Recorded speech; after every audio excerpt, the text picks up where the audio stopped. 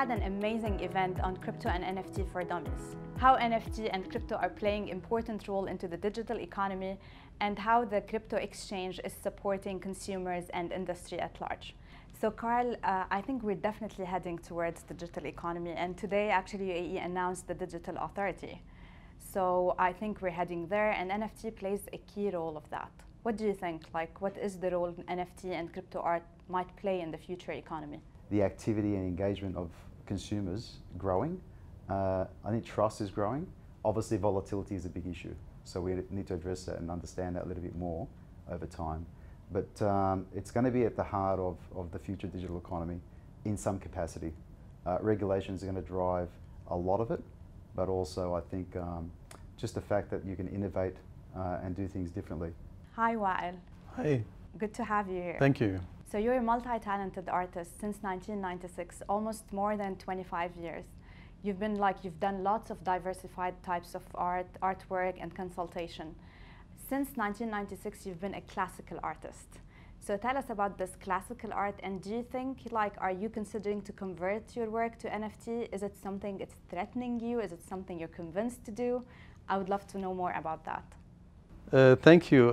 Actually, it's not threatening me. It's any artist or any human is always evolve with what's surrounding him. You start as a classic and you develop as digital, and then you still link to the classic. I started with my colorful culture and with my colorful farmers, and start to implement them in my Oriental surrealism, where they are the soldiers of thy message. I put them in any field. I can make them fly, I can make them build bridges, I can make them build castles, but in a surrealistic Oriental way. And then I build the idea and the medium and the base and material accordingly. And each time there is things evolve, a new material, evolve in a new subject. But definitely, I think we're gonna reach to a place where I take my classic and make it as digital, at the same time keep for both balance. Because nowadays you have to have a digital NFT because it makes a living for artists these days. Long time ago, artists, they'll die and they don't have money. But now it's a chance for people to convert some of their classic to NFTs so that they can have a good living, at least decent living, while they are still alive. So definitely I'm with the new era of NFTs, but same time, I love the touch of brush and paint and everything. Hi Jawad, you co-founded Terra Virtua, one of the most leading NFT marketplace. Please tell us about Terra Virtua and how it's supporting NFTs. Sure. I mean, we founded Terra Virtua in 2018. The idea was that everything was moving to digital, but it didn't work, it hadn't moved the same way that physical assets have been owned in the past. It just became rental. Amazon became all about renting books effectively. Spotify's renting music, and movies was about streaming from Netflix. But before, you could collect music, you could collect records and albums and trade them. And that all went away. So that transition to digital was difficult. And what we saw was an opportunity to bring that back using blockchain technology and make something which brought back the sense of ownership and collection. And to that end, what we wanted to do was develop a whole ecosystem around it, because right now you'll see a lot of marketplaces that sell art or around celebrity, but that's not really, NFTs are about everything that has made the transition to digital. And it's also about making that availability of revenue come back to the creators. Because right now, let's say that you write a book. When you publish it, you get royalties from the first one, but if it's sold 10 times, the creator in the real world has never seen any revenue from it. So now what happens is that with the NFTs, you've got the ability to reward the creator for the work they've done, making sure creators get rewarded. They're not an asset.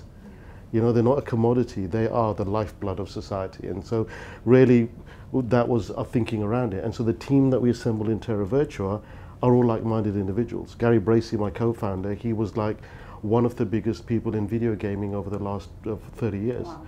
And so he was the first guy who persuaded movie studios to make video games based on movies. And so as a result, we were able to walk into the likes of Paramount and Legendary and music studios and get them to agree to give us the IP that they guard so tightly and allow us to make NFTs around them. But so everything that we do is about taking these assets, bringing them in, but also making high quality NFTs. And by NFTs, if you take something which is physical, Just making it digital often isn't enough. Do something you can't do in the real world. Yeah. And so if you have, let's say, an action figure, make it animated. If you've got like a graphic novel, make it so you can peel the layers away and look at how we intended for you to see it. Go from the pencils all the way up. So it's about bringing innovation, not just a simple translation, and also about doing things like making sure that the creators get rewarded. Hi Arshad, you co-founded Arabian Bourse Limited. How your company is supporting crypto? So the whole idea behind Arabian Bourse was to bring a marketplace where virtual assets can be traded in a more regulated manner. We have seen in the last few years virtual assets, especially if you talk about cryptocurrencies, the markets have really shot up and there has been a lot of excitement and there's been a lot of participation, especially from the retail point of view, that they want to get part of this growing industry. The underlying technology of blockchain changed the whole mechanism. Like, okay, still using Bitcoin or other virtual assets, you can do investments, you can do lending and borrowing, you can do microfinance, same things that used to happen in traditional markets. But traditional markets, the way they have been structured and because of the lack of technology innovations, they were not able to reach or penetrate to a wider segment of the world, because still if we see half of the world is still unbanked, and this is quite unfortunate. But now with these new asset class, especially in the form of virtual assets, riding on a very strong technology of blockchain is changing the whole very concept, and that's why it's important for exchanges like Arabian Bourse to establish themselves and bring a very well-regulated marketplace. Because with the way virtual assets has grown significantly in the last 10 years, there has been, of course, some bad incidences because of which people lost money, there were hacking attempts, there were scams and things like that. And that was largely because this industry grew without regulations catching up with them. And now what we are trying to do is to bring good practices, good regulations that have established the traditional markets and created a transparency and brought a lot of investor confidence because of the way you do the business. And the way we run the markets, we run it in a very transparent manner. So we are an exchange where KYC and compliance is given a top priority.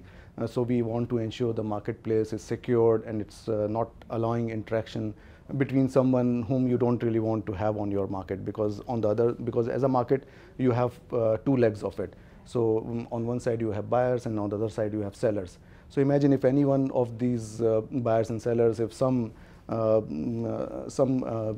bad reputation or a background which is a concerning background comes in and it starts dealing with others, so it's kind of a ripple effect. It creates a chain that links others also in that kind of diversity. Stay tuned for our next conversation at the Capital Club.